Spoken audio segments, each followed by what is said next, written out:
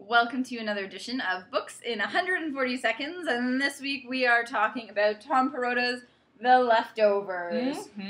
So, you remember that rapture thing that was supposed to happen a while ago, and it didn't really, it was kind of funny, but anyway, in this book, it does happen.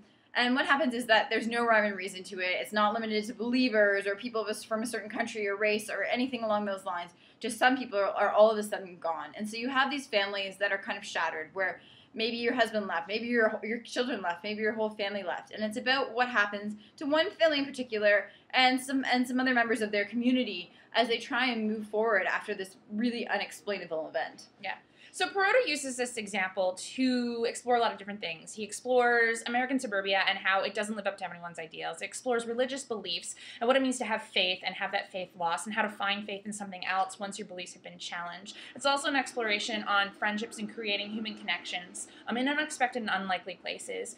He's also a really fantastic writer. There's a lot of wry observations within here and a lot of really sharp sentences, which I appreciated a lot. So it's a lot of fun to read, and his characters are really great. Like, they're totally screwed up because his rapture just happened. So all their friends are gone. They don't know who they are and what the world they live in is. So it's difficult to be able to understand what they're going through, but at the same time, you can really get inside their heads and appreciate.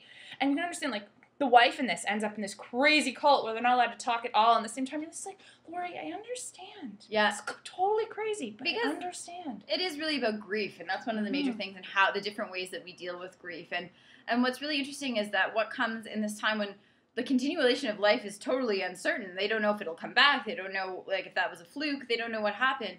Is that there seems to be, despite all this grief and despite all this uncertainty, this reassertion of life. And part of that is through friendships, and part of that is through things that go on even at the ending. It ends on somewhat of a hopeful note, despite the fact that there is a lot of dark stuff here. Death and despair and all these petty jealousies and things that come up when we're just kind of stripped down and vulnerable and have nothing really to stand on anymore.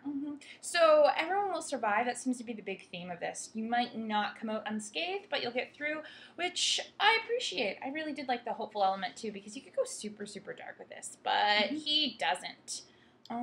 It's the rapture. Rapture. Great times. Look, I raptured. Have you been planning that?